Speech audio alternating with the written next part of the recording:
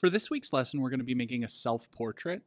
And I'm going to start off with a pencil just by sketching sort of myself. I'm using simple shapes like an oval for the head.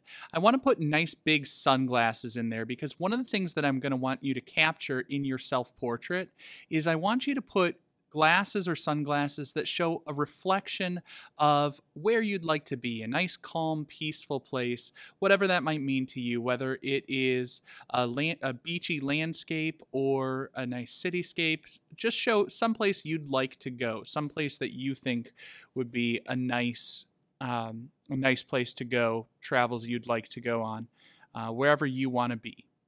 Now, after I've drawn it in pencil, I am outlining in Sharpie.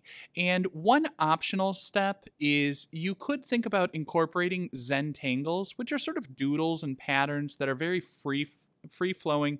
A lot of people find it very sort of calming and soothing to just come up with these unique organic patterns filling in spaces with different lines and shapes and designs. Just whatever sort of pops into your head at the moment. So I'm using a variety of lines and dots just to form different shapes inside of the hair in my self-portrait, which again adds another element, a little bit of pattern in there, and it makes my hair stand out from other areas that haven't been colored.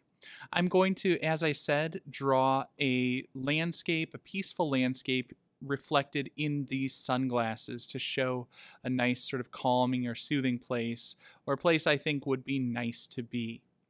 And after I have drawn those details, I'm going to start coloring. In this case, I'm using crayons, but of course, while we're in remote learning, you have your choice of media, whether you want to use markers, crayons, colored pencils, paint, anything you have available to you is fine.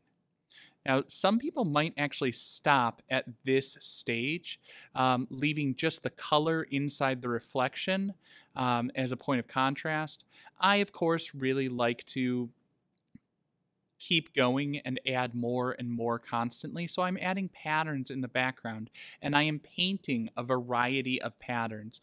When I say patterns, a lot of times people start off just thinking of either stripes or polka dots, but you can have variety of things. A pattern is a repetition of similar things. So I might have concentric circles, I might have zigzag stripes, I might have spirals that are repeating, I might have wavy lines that are repeating, I might have a repetition of shapes or shapes inside of shapes, sort of triangular designs. Any kind of patterns you would like might look nice in the background.